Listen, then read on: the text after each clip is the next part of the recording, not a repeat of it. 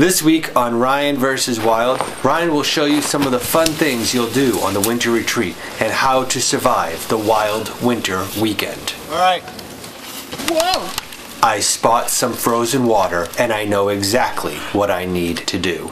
The key to broomball is to find yourself in a wide stance so that you can get yourself at a manageable rate of speed. Alright, let's do this. Come on.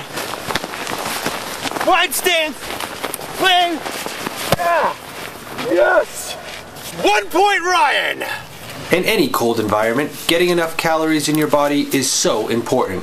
When you're out in the winter like this, it's really important to find nutrition in order to conserve your energy.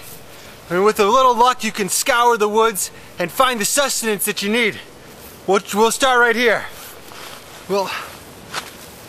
Yeah, hold on. Hold on. Yeah, wait, oh. So when you're digging for stuff, yeah, something like this. This is a natural thing that'll provide a lot of sustenance, calories, and vitamins so you can last a long time. Oh, hold on. Yeah. You can find these things throughout the woods and it'll keep you going for a long, extended period of time. Yeah! If you had a chance to play outdoor laser tag over the summer, we're bringing that back. On this wild winter weekend, we will be having a game of laser tag. First thing that's important is wear gloves. Because if you've ever seen the movie with a kid, yeah, not cool. So wear gloves. Second thing, don't wear mittens.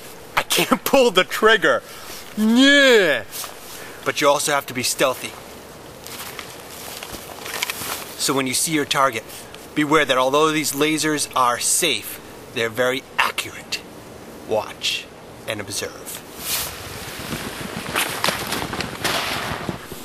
Pew, pew, pew, pew, pew. 1 point, Ryan. Pew, pew, pew, pew, pew. Dun, dun, dun. And another one bites the dust. Yeah. Pew, pew, pew, pew, pew.